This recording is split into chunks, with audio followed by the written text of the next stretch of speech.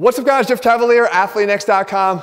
Today I want to talk to you about how to build a wider back. Now let's face it, the back, as you can see here, has a lot of different muscles. But when we're talking about width, we're really talking about the ones that run east to west and are on the outside of the body. We know that the rhomboids also do that, but they're more on the inside of the scapula. We want to talk about the ones that are actually create the width from the outer torso.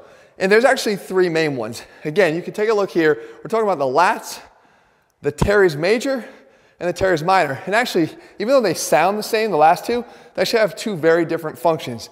The best way to do it is for me to just walk you around the gym here and show you how you can make these tweaks to the exercise you're already doing to hit those different areas. All right, so first of all, on a lat pull down machine, if we wanted to hit the lats, understanding the anatomy here, we know that the lats are a huge muscle that attach to the spine and also down to the pelvis, and they come up and around to the arm. So if we want to get them and get them through a full range of motion, you got to get that arm up and away from you as much as you can. You can see them actually put on stretch when you do that. Well, the best way to do that is with an underhand grip on a pull down, because you can see right away it puts us in this position where our arms are out in front of us, up high into flexion at the shoulder. And now when I come down and back, I want to really try to squeeze my elbows into my sides, which is called adduction, because that's going to maximally activate the lats into a fully contracted state. That being said, let's say you get too bicep dominant. When you get in this position here, you tend to pull too much with your biceps. You can go overhand, right, but keep it narrow, because you're going to see why in a second. And when you go narrow, you actually have another option here too. You take your arms, they're still out in front of your body. I pull down, and as I get to about this position here, I drop down and back with one side. All right, we call this the rocking pull down. Down, back, and around. And what we're getting from this is an even more intense contraction, because we get that adduction and extension behind the body. Adduction and extension back behind the body, which will really light up the lats.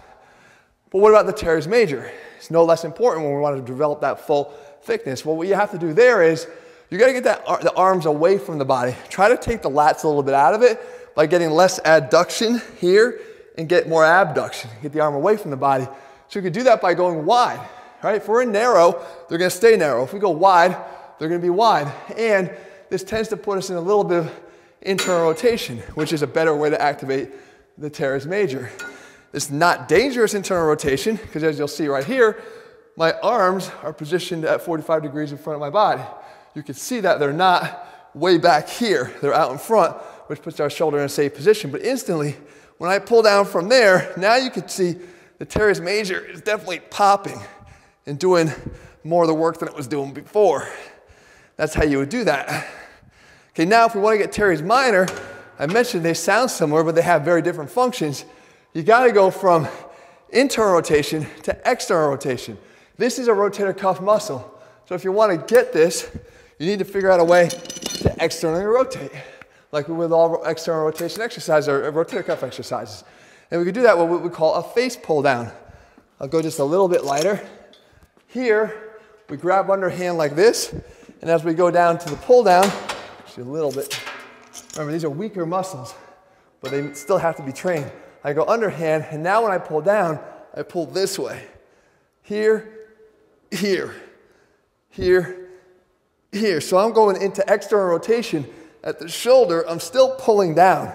I'm still pulling the arm back down and behind me here, but you can see that it's that teres minor here that's actually doing the work. Now, let me quickly run you through a few other options, because I like to give guys more options, especially if they don't have a pull-down machine. And those same positions, by the way, can be transferred right over to a pull-up bar if that's what you had. Right? You can still do the same variations of the hand positions. But here, if you want to get that teres major, overhand grip, arm away from your side, it's called a Meadows row. Right here, grab, up, and down. Again, less adduction, less tight to your side, more away from your side. And you can see again, that teres major is doing a lot of the work. If I wanted to get more lat, change my body, I come over here. I get tight to the bar, change my positioning. Now, what I allow myself to do is grab here, sit back, So I get my arm up in front of my body a little bit, right? Here, we'll put my arm on greater stretch of the lat. So I sit back, up and row, down and back. Row, sit your ass back. Remember, create more distance between your arm and your pelvis. So by sitting back, that's what I do, and then I get my lat fully engaged. Lastly, I come over here. I want to grab my rope. I'm going to need this. Over here, I come over here. Hold this for a second. I do a one-arm lat pull down with a cable. The best way to hit your lat. You can drop your pelvis down and back and get your arm up and away from you here to create great separation, and actually, as you can see, great activation here of the lats and great stretch.